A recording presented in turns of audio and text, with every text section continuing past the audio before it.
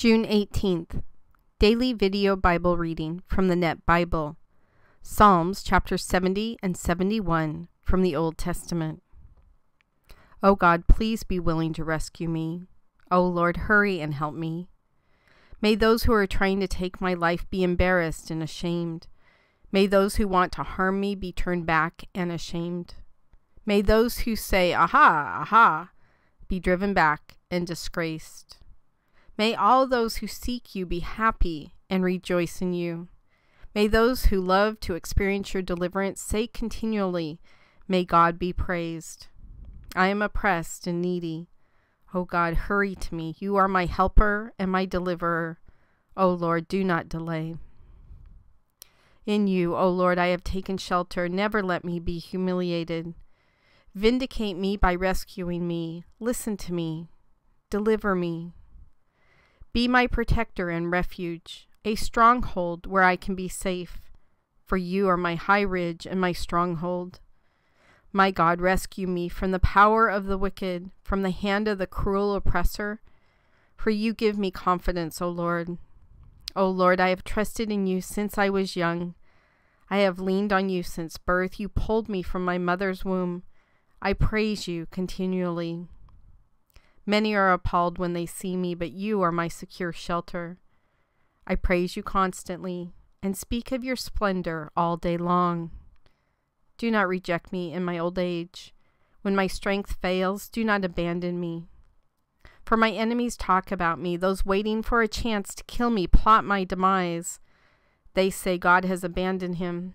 Run and seize him, for there is no one who will rescue him. O God, do not remain far away from me. My God, hurry and help me.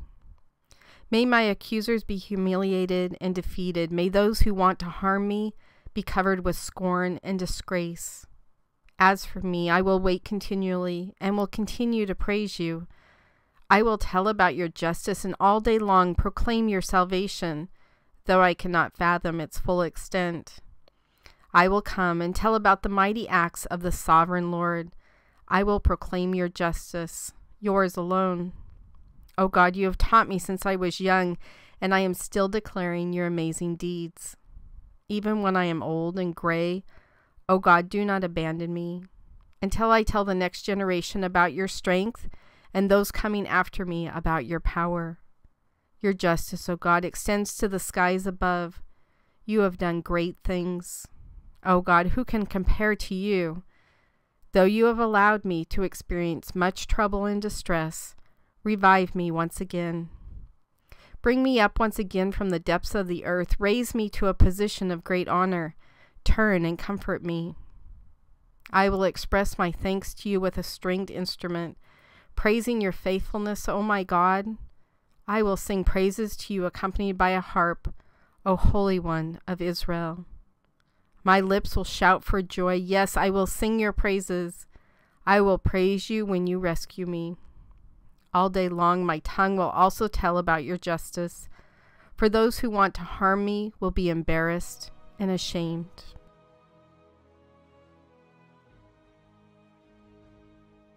God, it's interesting. I was just talking to a friend of mine who, her daughter blames you, as I know you already know.